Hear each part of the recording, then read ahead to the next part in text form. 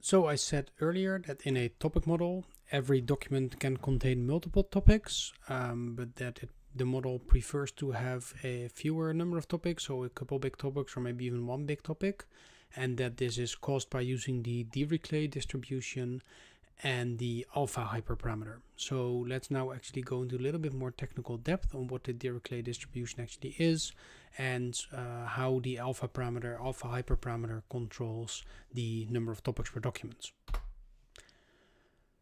So technically in a topic model, every topic and every document is a probability distribution.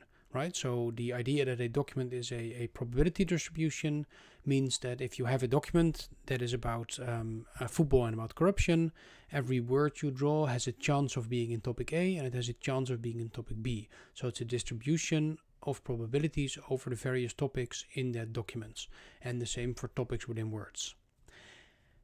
Since you have multiple of these distributions, so there's one distribution for each document on how it's how the probabilities of different topics are distributed over the documents, these distributions are actually randomly drawn.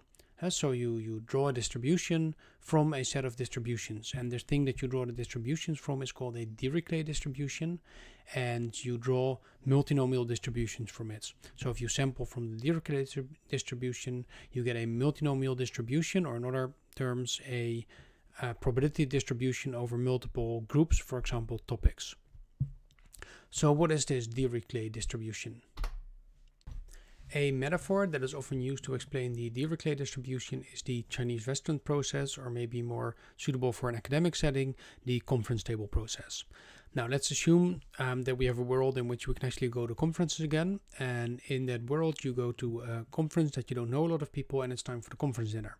So you need to sit down at the table, and of course you're afraid that if you choose an empty table and you sit there by yourself, that at the end of the night you're still sitting there by yourself and you're all lonely and you haven't made any new friends. So what you do is you prefer to pick a table that already has people on it. But let's assume that you don't just want to sit at the biggest table. What you are going to do is pick a table where each table has a probability that is proportional to the amount of people that are already sitting there. So if there's one table with one person and one table with 5 people, you are 5 times as likely to sit at the table with 5 people. And let's also assume that every table starts with a baseline, so maybe we start with one person sitting at every table. So the first guest that comes in is equally likely to sit at every table. The second guest that comes in is slightly more likely to join the first guest because that table now has 2 people. Now, so we start with the mostly empty restaurants, and everybody enters this restaurant and they do the same thing. So the more empty tables, they probably stay empty, and the full tables get more people proportionally. But randomly, somebody can take a low probability event and actually join a table with not a lot of people there yet. So as long as there's not an infinite amount of people at the table yet, it can still change. But as more people enter, you get into some sort of equilibrium. And this equilibrium, where maybe like one table has 7 people, the other has 3 people, and the third one has 0 people, can be seen as the distribution of topics over the document, where the document has 70% from the first topic, 30% from the second topic, and 0 from the third topic. And the model prefers to have a couple of very big topics rather than equally distributed topics, because once a topic gets more people, so to say, it has a higher chance of attracting even more people. So that explains the skewness towards a solution with one or a couple of relatively big topics rather than a uniform distribution over all the topics. Now, a extremely cool visualization of this has been made by the friendly people at Uni Koblenz. So let's have a look at how we can actually visualize this conference table process. This website from Uni Koblenz is an implementation of the Chinese restaurant process, or the conference dinner process. So let's assume that there's 4 tables, and the first table has 3 people, the second has 2, the third has only 1, and the fourth table has 5 people. And now you have your little tray of food and you enter the restaurant and you need to pick where to sit. So the idea of the restaurant process is that you will go to table 1 with a chance of 27%, table 2 with a chance of 18%, table 3 with a chance of 90.9%, and table 4 with a chance of 0.45%. So you enter and you pick table 1, and now actually, because table 1 has one more participant, the next person has a slightly higher chance of picking table 4 and a slightly lower chance of picking any of the other tables. The next person actually also picks table 1, and now table 1 and 4 are the same size. And the third person also decides to pick table 1. Everything is possible with probabilities, right? But the next person takes table 4. And the person after that actually picks the lower chance of going to table 2. And now table 2 actually gets a slightly better chance again. And as this goes on, and we have more people picking all kind of different tables, then what you see is that at some point, one or two of the tables are starting to win, right? So in this case, table 1 has a 67 participants, so 67% chance. Table 4 a 30% chance. Now, if we add 100 more people, this can change a little bit again, but you see an equilibrium forming, and actually adding more people doesn't make big changes anymore, because every random choice by one individual becomes less and less important as the bigger numbers are taking over. So the results that you see here is a distribution over these 4 tables, which can be seen as a probability distribution of about about 50%, about 20%, almost 0, and about 25%. Now let's start again, and now let's start with 4 tables, each with only 1 person there, right? So we have 4 tables that are equally distributed. And each of them have a 25% chance. Now again, the first person already increases the chance of taking table 3 from 0.3 to 0.4, and all the other ones now have 0.2. The second person picked table 4. The third table take table 3 again, and what you see now is that already the table 3 and 4 together have almost all of the probability mass, right? So there's 80% of the probabilities are over here, actually. Yeah, so it's 80%, and it's quite likely that the next people will also go to table 3 and 4, and now even table 3 is getting much more, so this is almost 60%, and this one is 30%. And again, if we add more people here, then what you see is that this table is winning, and the chance of somebody actually joining the other 2 tables is pretty low, but even if one person joins, then the other table still dominates. And so what you see here is that every time you run this, you will get a distribution over the 4 tables, and the distribution normally has 1 winner or maybe 1.5 winner. Now let's suppose we start with more people. We start with 10 people at every table.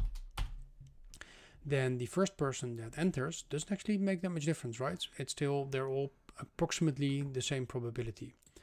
So the next person can easily go to a different table, and you see that the people are distributed quite randomly. And if we add 100 people, then it's still possible that one of them will become bigger, but it's quite unlikely that one of the tables will completely dominate all the other tables, because they all started with a buffer of 10 people, as it were, so that the choice of individual people doesn't matter that much. And so in this case, topic 3 is still the biggest, but the smaller topics are still fairly high. And if we run this again, we will probably see approximately the same sort of distribution, although of course it might not be table 2 that wins, it might this time be table 1. So let's see what happens. In fact, table 2 wins again, but that's pure luck, and table 4 is now the second biggest. So what you see here is that every time you play the game, right, every time you run the restaurant process, the result is a distribution of people over tables that can also be seen as a probability distribution over those 4 categories. And if you start with a lot of people at the table, you get a relatively uniform distribution, a relatively even distribution. If you start with a very low number of people at the table, we can even do 0.1 people at the table. Maybe they are PhD students, right? So they count a little bit, but they don't count for full. Sorry, that was a bad joke. So what you see here is that now if you have one person, then all of a sudden the probability of this topic really jumps, right? It already jumps to 80%. And if the next person now also chooses this topic, the chance of somebody else actually joining one of the PhD students at the other tables is really, really low. So with 0.1 people at the table at the beginning, the chance of one topic dominating overall is actually really big. So let's see what happens in this case. Well, no, actually by pure chance, another table actually did get one extra person. And what you get is a distribution of one very big topic, one smaller topic, and 2 topics that don't occur at all. Well, let's run it again. See if we get the same results. Again, by pure luck, they pick table 3, and now actually they keep picking table 3 until there's lots of people on table 3, and actually in the end, table 3 actually gets all the participants and has an almost 100% chance. So the higher the number of people at the table, the bigger the chance that more people will join all of the tables. Sorry, so what I really mean is the lower the effect of one individual choosing that particular table.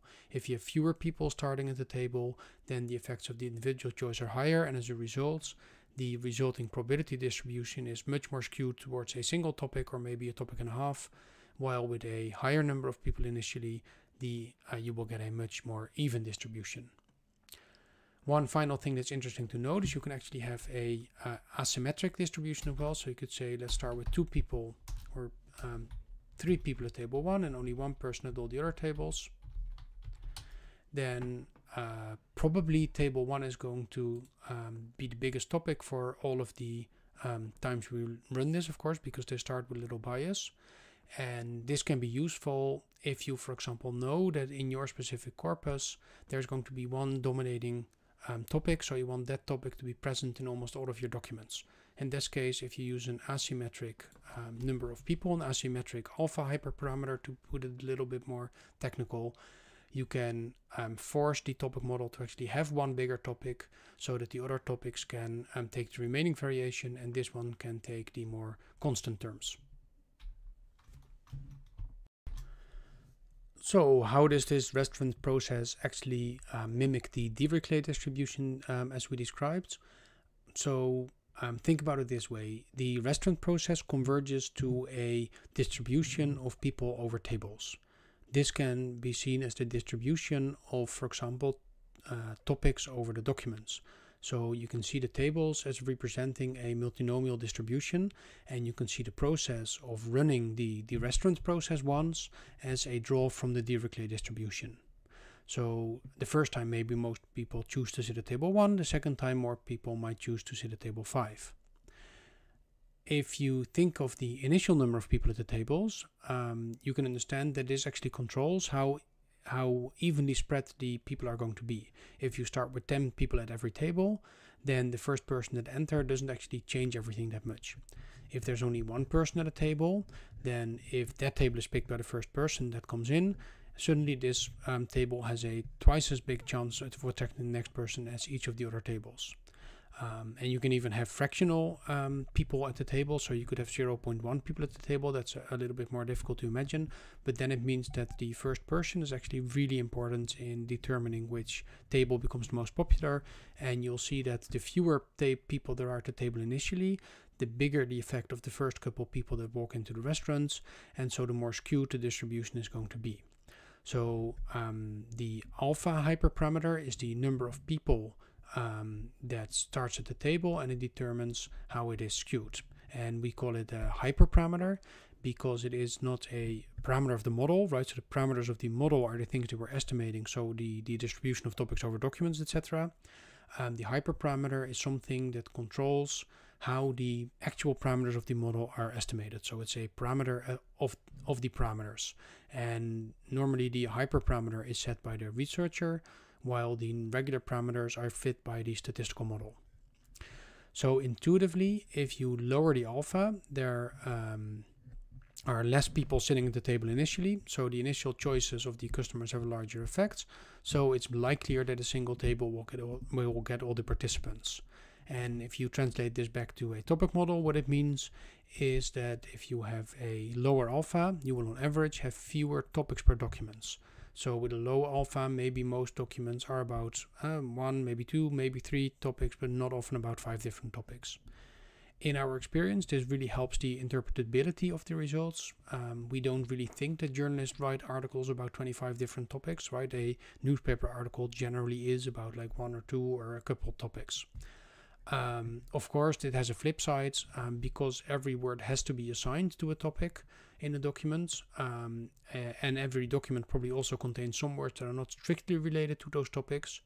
They will, the words will need to be put into those topics, so the topic might become a little bit blurrier.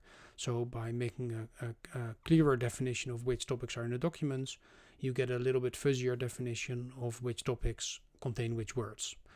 However, overall, our findings are that a lower alpha usually increases the interpretability of the models, obviously up to a certain point. If you lower the alpha too much, then you're essentially throwing away the benefits of a mixture model, and you simply get a one topic solution for each of the documents, and then you lose the idea that most articles in the wild can actually well be about 2 or 3 topics. So you're looking for an alpha that is skewed towards 1, 2, or maybe sometimes 3 topics, without very often giving you 5 different topics for each of the documents.